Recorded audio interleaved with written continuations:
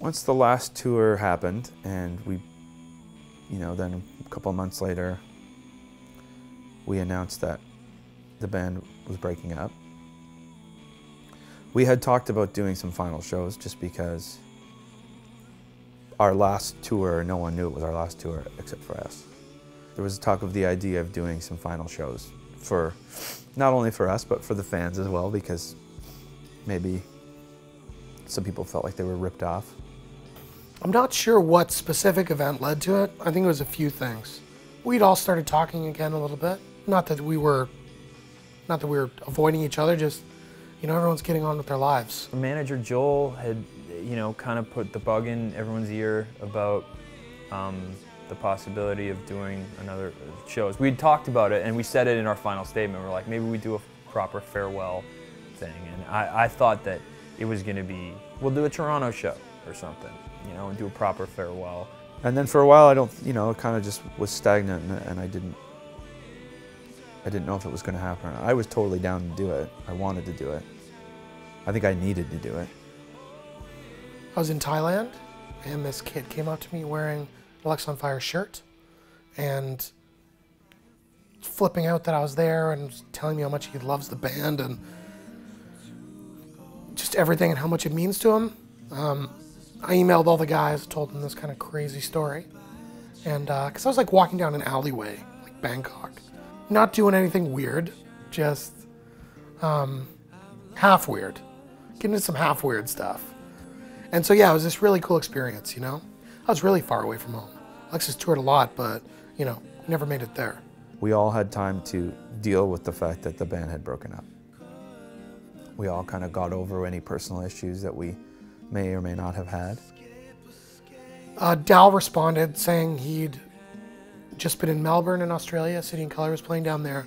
He had this really long heart-to-heart with this guy in Melbourne about how much the band means to him and how we were the band that got him into heavy music, and just a really cool, inspiring conversation. The idea of a farewell tour looked very exciting to all of us. A chance for it to go out on to end the right way.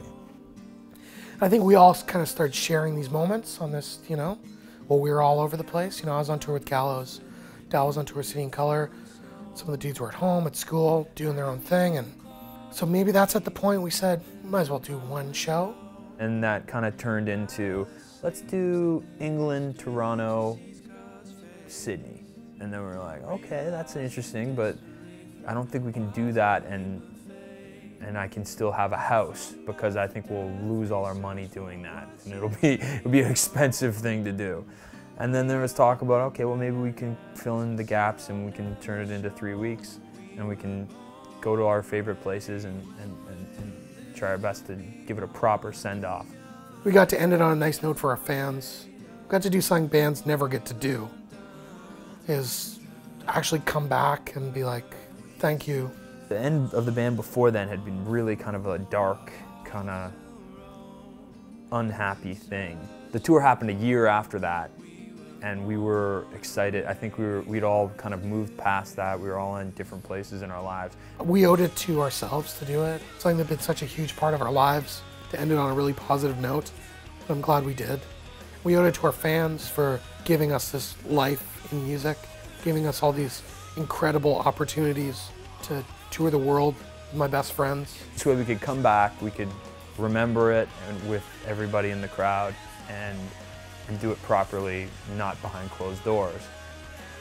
Then it all came together, and it was mental, and best time of my life.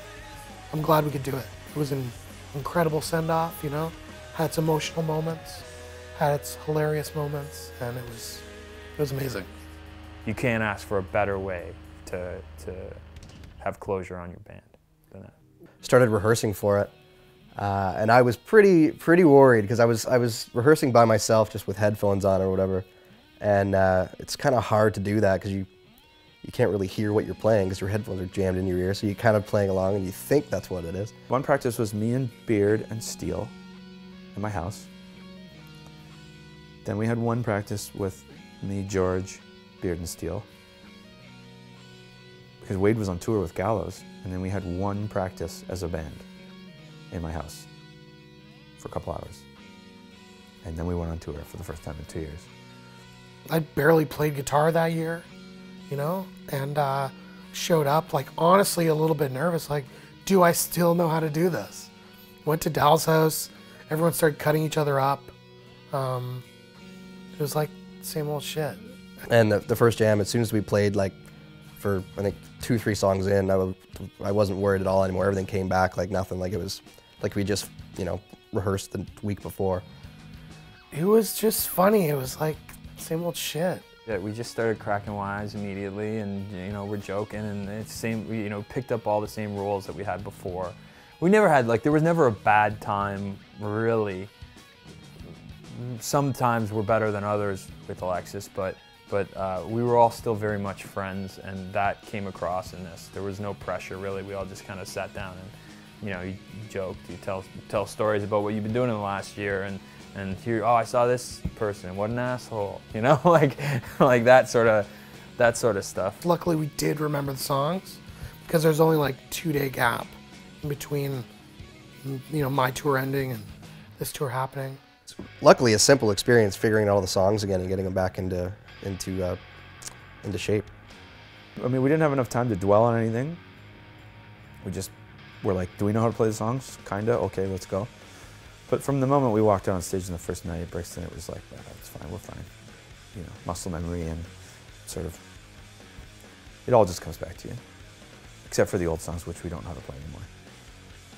Craziest show was Brazil, was Sao Paulo. We never played there. We always knew the band had a lot of fans there, and it was kind of our Beatles moment when we went, and it was, you know, we had to be like ushered into the club with like intense security because everyone was flipping out.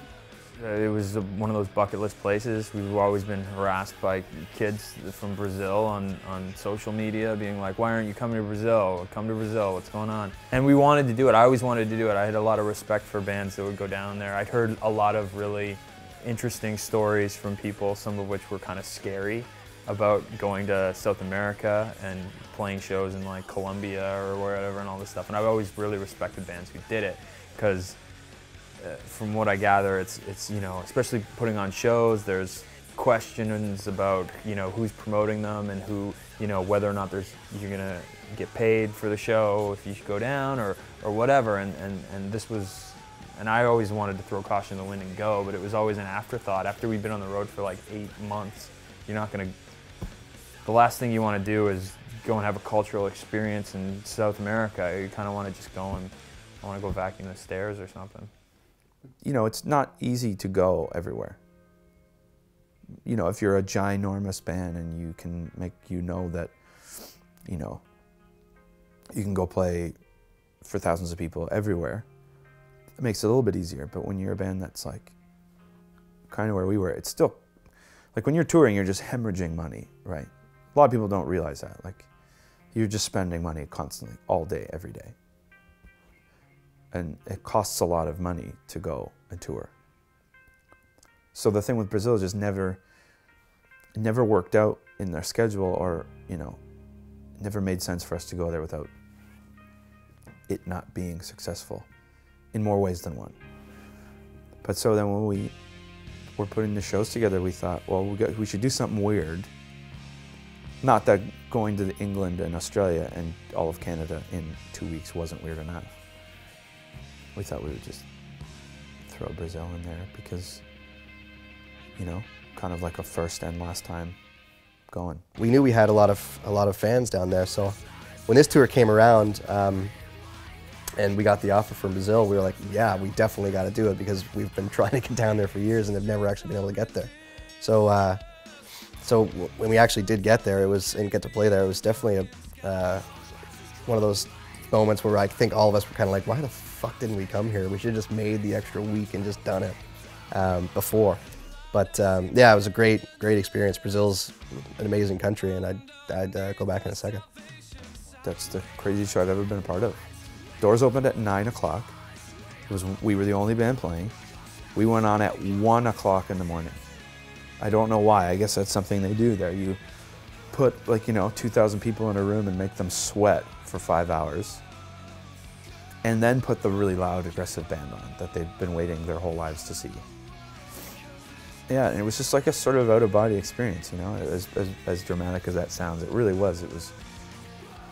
Not only was it so unbelievably hot, so that makes you feel really weird when you're playing and trying to, like, you know, move as aggressively as we did, but you have to sing, and then there's these people that are just literally killing each other because of the songs that you've written.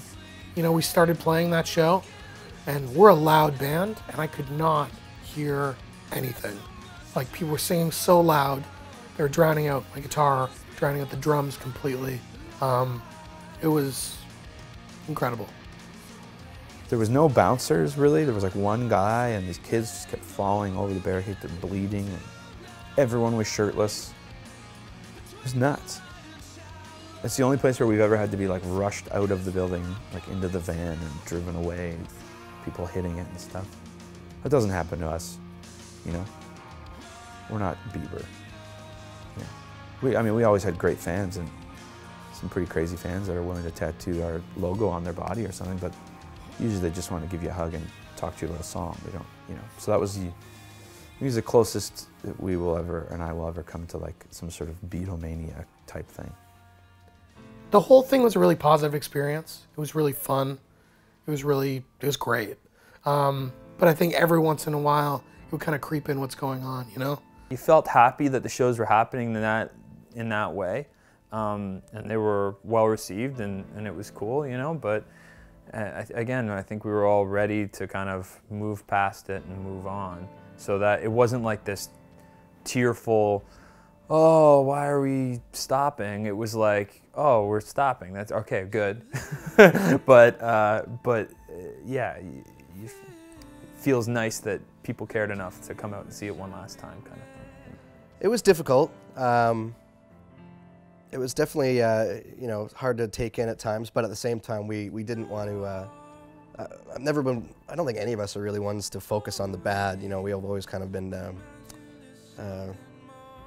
somewhat optimistic, well, most of us. It would kind of creep up on you sometimes, and you realize, that's the last time I'm going to be here. It's the last Montreal show. This is the last Vancouver show. I think we all kind of avoided that you know, I love you man moment till the last possible, you know, thing. Like, we kept our, I don't know, we're kind of a crew of people that you don't get away with much, like especially sentimentality. I don't think we're a very sentimental bunch of guys, but this one, it was hard to avoid. You know, you had to kind of, at some point we knew we were gonna have to have the whole, you know, like, you know, we were gonna have to say something meaningful to one another. You know, like we were gonna have to say something like, you know, heartfelt, and that's never an easy. I don't think that's easy for any of us to do. We'd be having a great time, laughing, enjoying ourselves, and then George would say something heartfelt and sincere, and I'd just be like, oh! And yeah, so there was some really sad moments too, you know. The last one was tough. I remember in Hamilton, we kind of did our group hug thing like we always do. And I remember everyone kind of getting a little choked up and then going out, and we're like, holy shit, this. Once we got out there and saw how big the crowd was, like, okay, well, it's not all bad. But it was definitely, the beginning of that show before we went out and the very end of it was pretty rough. But like I say, it was still really, really fun. Before the show, they were just the same as always. I mean, we were always pretty good at just like, you know, we give each other shit constantly. We still do. And that show was no different. You're trying to make light of the situation because that's how we deal with everything, is we make jokes and we have a good time. But in the back of our throat, we can feel that, you know, like it's gonna be a heavy one. It was gonna be a heavy show, and it was great. I thought we played really well, and we did a proper send-off. And there were moments where I was genuinely, I don't know, you know, like moved by it. You know, like it was a giant show, and when you say goodbye for that last time, you know, you feel it. Yeah, it has, you know, as much as we like to kind of put up a bit of a bravado or whatever, you know, like, yeah, it moved me in some way, like almost to tears, you know, and that was, yeah, it was cool. We wanted to do something as close to a hometown show as we kind of could. There's no really for us to play in St. Catharines. We all kind of grew up from St. Catharines to Burlington. So Hamilton seemed like a good idea. And yeah, I mean, Toronto got like 4, so give Hamilton 1. We wanted to do some sort of bigger show to see if we could end it on a bigger note. And Cops was kind of cool because it's a working man's town. I felt like we were a working man's band. For me, it was to play the Cops Coliseum as the last show. It just kind of seemed fitting because it was like the first time I ever went to saw a rock show was there. I mean, I think me and Wade were born in Hamilton. George lives in Hamilton. It just kind of, I don't know, kind of makes sense in a way. No one ever got too big for the band, and I mean that. I don't, you know, a lot of people would think that I'm the guy who got too big for the band, but that's not the case. It's not the way it was. That's not the way it went down. We always kept each other pretty level-headed, I think, which is why we were able to be a band for so long and tour so much. Before the show, I think it was a bit ominous, that one. It felt strange. I mean, it just felt, that day was odd, you know? Been building up to it, biggest show of the tour. Yeah, it was a sad day.